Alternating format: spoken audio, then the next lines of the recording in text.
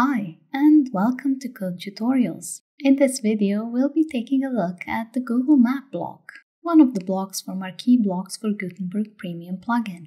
This block is here to help you add a Google Map anywhere on your site with more ease than ever before. It offers extremely user-friendly options, so there's absolutely no need for you to know how to create iframe links, embed maps, or use shortcodes. This block tackles it all for you.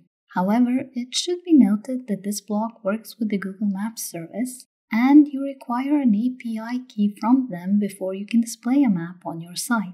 Once you have that ready, you will be able to use this widget to add a map anywhere on any of your site pages.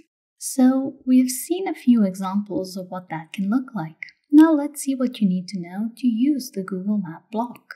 The first thing you should do is sort out the API key. You can do that on the integration page. Let me show you what that is. I have it open here. The integration page is where you add the API key for Google Maps, as it is a third-party service that you want to integrate with your site. You can find this page if you go to your dashboard menu, open Key Blocks for Gutenberg, and then click on the integration page sub-option. Then simply paste the API key you get from Google Maps in here and hit save. After that, you're free to get back to your page and carry on making your site. So, on to the page where I'll be adding my map block. You can access all your blocks from here. There is a search function, but you can also scroll down and simply browse through the selection. You'll have all your Gutenberg blocks here, as well as any others you may have installed, such as the key blocks for Gutenberg. The key blocks are easily recognizable by their reddish-pink icon color. At the top, you'll see the premium blocks, and under them you'll find the free ones. So you can select the block you want from here and drag it over to the page. Alternatively, let me close this, you can add a block from the page. Simply click here. There's a search function here as well. You can use it if your block isn't already shown below, but as mine is, I'll just click on it to select. And there, this is what the Google Map block looks like by default. It has the regular Google Maps styling and this yellowish-orange bin. When you want to start customizing it, you'll start naturally from the Content tab. And the topmost option here is the one which lets you pick your pin icon. We recommend using the PNG image format to keep the pin looking its best on a map. I'll use an image that I previously added to my media library. There it is. Okay. Select. And before it can appear on the page, we need to click on this Update Map button. In fact, any change you make should be accompanied by a click on the Update Map button. And here's my new pin now. It's white, which makes it a bit hard to spot, but when I change the map style, we'll be able to see it far better. But more on that later. For now, we have the next option in line, and that is the address. We need to click on item 1 to open the address input field. Then simply type over the placeholder location. Give me a sec. There. Now you can have more than one location pin on your map. Just click on this Add Item button and it will create additional input fields so you can add another address. And you can keep adding items in order to show all the locations you need. However, I'll just be using one for this tutorial. So I can click on Update Map to show you the new location. There we go. Below this, we have one more option. It's in the Advanced section and it's for additional CSS classes. This option is used to create a specific class for an element, and then you can use that class and refer to your element when creating CSS that would style it. Alright, let's move on to the Style tab. This is where the Google Map block really shines. For starters, here we have the Map Height option. By dragging this slider, we can change the height of our map, or we can type in a value. That's what I'll do and set 585 pixels for my map height. Following that, we have an input field for the map style. And if you look at this note below, you can see that the map style field accepts JSON code generated by the Snazzy Maps site. Snazzy Maps is an online tool that allows you to style a Google Map any way you like. I'll leave you a link to it in the description below. And I have it open in this tab, so let me briefly show you what it looks like. Okay, this is its front page, and I'm already logged in. I took the time to style my map ahead of filming, so we don't have to waste time now. But since this is a third-party service, I just want to give you an idea of how it works. It's very intuitive and easy to use. But you can check out the Snazzy Maps help section if you have any difficulties styling your map. So, what you do once you've logged in, you go to create a style, and then you can use the options here on the left to adjust how your map will look. You can choose your colors for the water areas and for the ground areas as well. You can play around with colors and shades. The options are pretty intuitive, so setting what you like is very easy.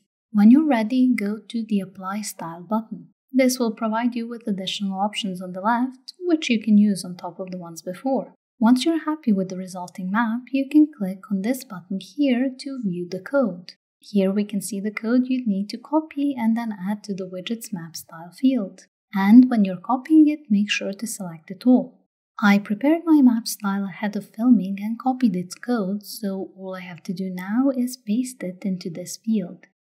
There we go. And we can immediately see how this has changed the map's look and made the location pin more noticeable. That's actually the bulk of the work done. Below this, we have some options for making changes to different map features. For example, there's Map Zoom. This is basically how close up your map will be shown. A smaller number means the map will show a wider overview. It will be zoomed out. Whereas a larger value will create a more close-up look, so the map will be more focused. I'll set 13 for my map. There, now we have a relatively close but still broad enough view of the chosen address.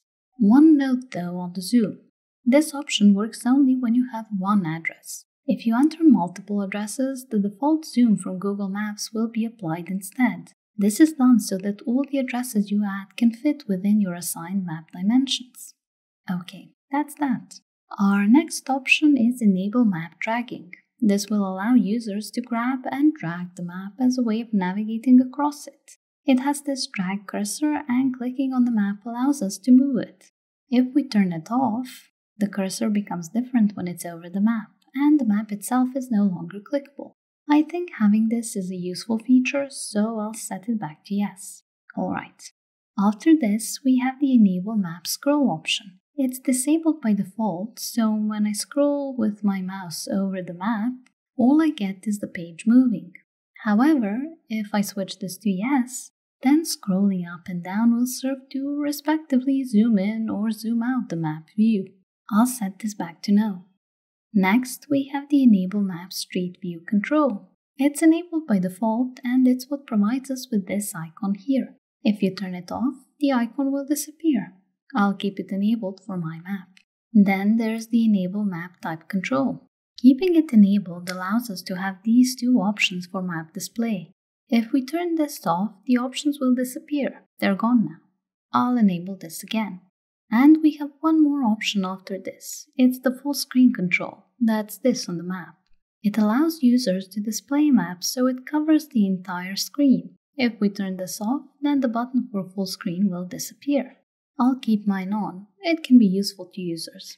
And that's mostly it in terms of the widget's options. We have one remaining tab, Advanced. This is something you get with every single one of the key blocks for Gutenberg. The options here serve to set how an individual block will look and act on the page in terms of, for example, responsiveness, motion effects, and so on.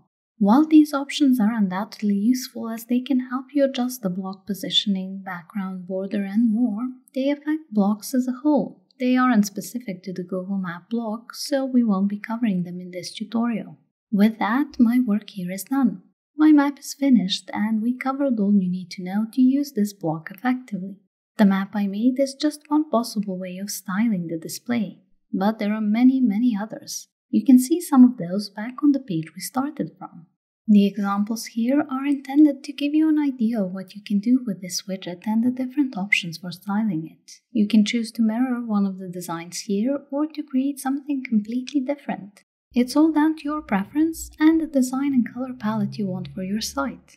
The important thing is that you now know what options you get with the Google Map block and how they work, so you can set up a map on your site in a matter of moments. Finally, we hope you found this tutorial on the Google Map block from the Key Blocks for Gutenberg Premium plugin helpful. If you have any questions after watching this video or comments or suggestions you'd like to make, please drop us a line in the comment section below. Also, make sure to subscribe to our channel and be the first to learn about any new tutorials and theme guides. Thank you for watching.